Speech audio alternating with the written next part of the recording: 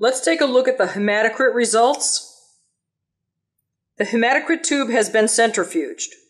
We're now analyzing it with this card. In order to do that, I need to slide the tube left and right until the bottom of the blood is on the 0 line and the top of the blood is on the 100 line.